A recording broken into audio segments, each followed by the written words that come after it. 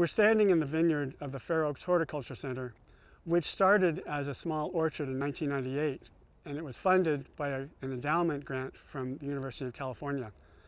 The purpose of the orchard was to teach people how to grow fruit trees and keep them small, and also how to grow them organically. That year, we had 7 master gardeners who helped to install the irrigation and prepare the soil during that wet El Nino year of 1998.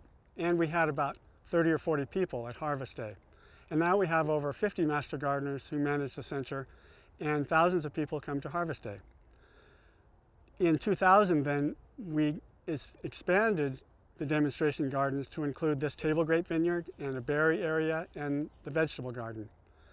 And in 2003, we installed the half-acre water-efficient landscape garden with grants from the County of Sacramento and the California Department of Water Resources.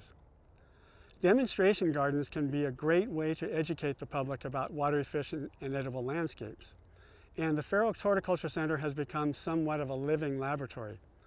We conduct trials to look at various growing methods and pest management strategies.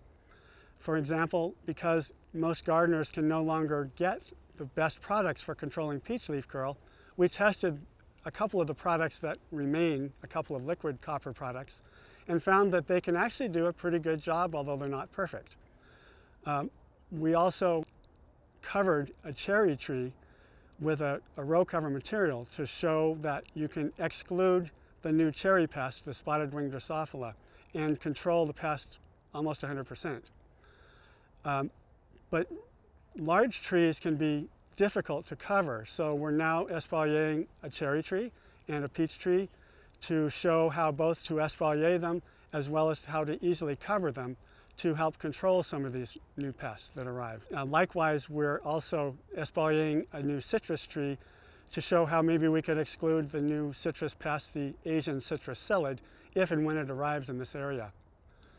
And we've tested composting methods and found that the best and fastest compost can be produced with the large bins where you turn them manually with a pitchfork. And we've also tried spraying compost tea and various microorganisms, and we've come to the conclusion that pretty much the best way to grow crops, plants in general, is to provide a healthy living soil so that it becomes a foundation for growing healthy plants. So as we continue to learn new things, we keep sharing our findings with the public, including our mistakes, and we do make some, through hands-on learning at the Fair Oaks Horticulture Center.